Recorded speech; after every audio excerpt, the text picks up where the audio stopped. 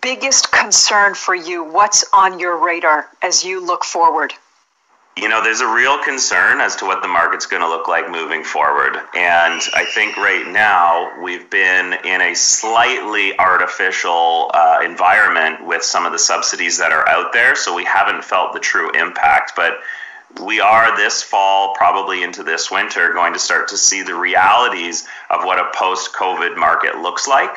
And I've been an optimist for many years in real estate, but the truth is real estate is a vehicle to make money. It's a vehicle to have a home. There's lots of opportunities in real estate, but you have to know what you're doing, because when the market shifts like it might in the next few months, if you're not positioned properly, you won't be able to take advantage of the opportunities.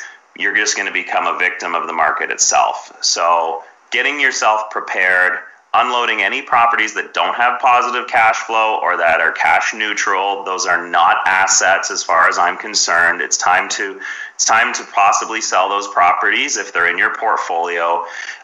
If there's an opportunity for you to downsize, if you think that post-COVID is going to affect your career in some capacity, this might be a good time to pull some money out of the market that you've enjoyed for the last few years, and then position yourself in order to be able to maybe get a better opportunity in a year or 18 months from now.